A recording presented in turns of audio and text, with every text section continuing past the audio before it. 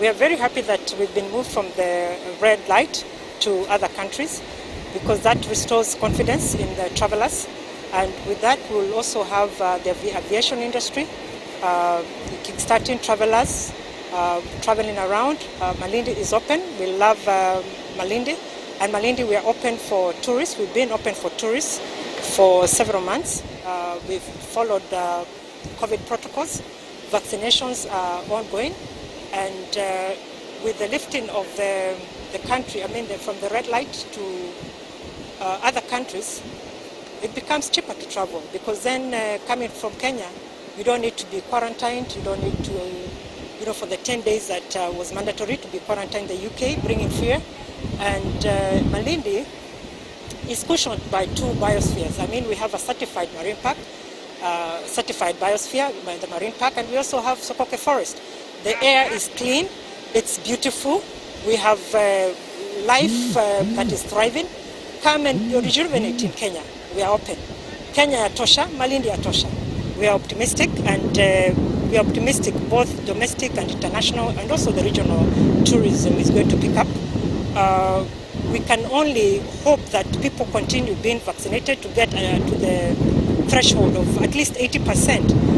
Kenyans should not shy away. There's a lot of propaganda about vaccinations.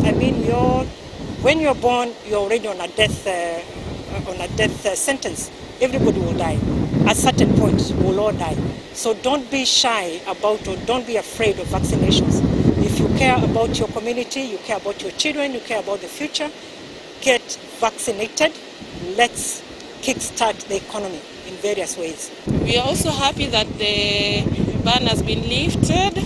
Kenya has been removed from the red list, and that will add to our tourism. It's an advantage to the tourism sector. We're expecting more visitors. We're expecting also Kenyans to move to the other side, and it's good for market.